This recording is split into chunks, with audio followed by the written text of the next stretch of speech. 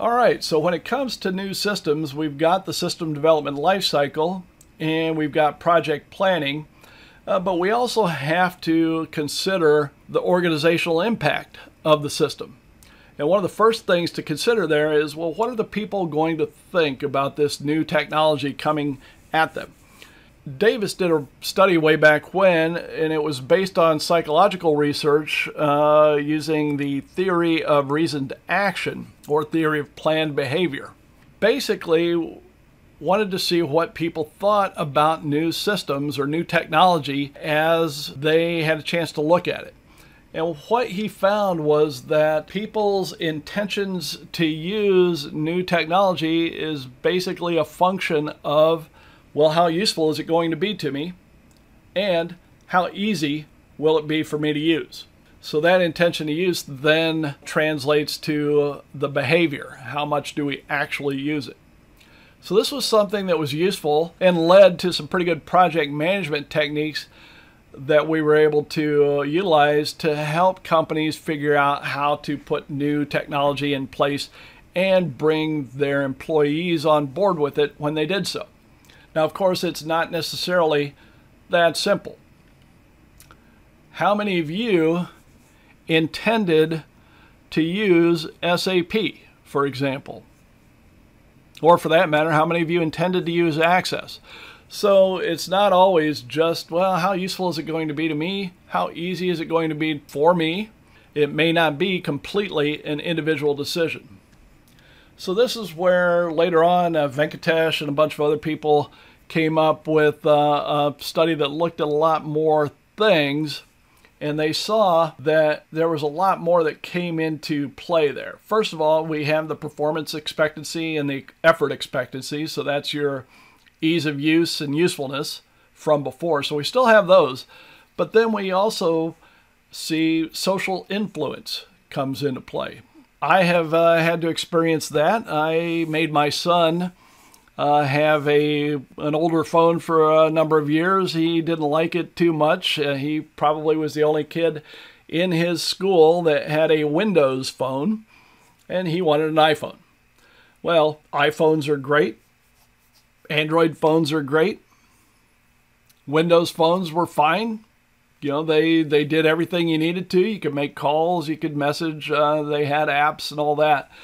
But all of his friends had iPhones. He wanted an iPhone. They were popular. And there's nothing really that you can't do on that you can do on an iPhone that you can't do on an Android phone.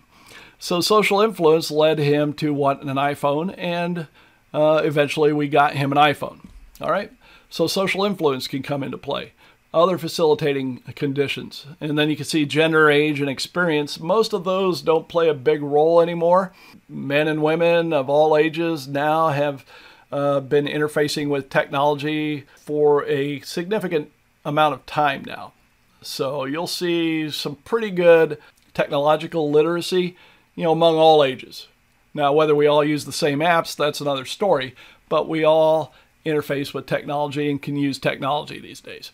Now, voluntariness of use plays a big role there, and you can see that plays a role in the social influence. And here, you go to work for a company, the company says, well, we use this, this, and this, so you're going to use this, this, and this, and guess what? You use those products. Just like you had to use SAP and Access if you wanted to get the best grade you possibly could in this course. All right, so voluntariness of use comes into play. So this model, obviously, it's more complicated than the previous model. It shows that there's a lot that goes into how much we use and whether we use new technology. So usefulness and ease of use. How can companies go about addressing those perceptions when they want to put new technology, such as a new accounting system, in place? How can they help bring their organization on board? Also, how can they address ease of use? How can they convince employees, hey, this is going to be good and it's going to be easy enough for you? So a lot of companies use pilot groups, and they will recruit people, influencers, if you will. So companies kind of use some of the same techniques that you will see on campuses where they identify, or even on social media, where they identify influencers and try and recruit them to be the face of the new project. They'll put stories in their corporate newsletter or the blog that they send out on a weekly basis to employees to show what's going on, highlight the employees that are working on the new pilot project, and build enthusiasm throughout the organization as they show all the cool new things they can do with their new system. Or the same type of things you'll see in any ad for technology where you now, wow, you can focus after you've shot the picture. That's great. So same thing with new accounting systems. How can you get companies, or how can you get the employees excited about them?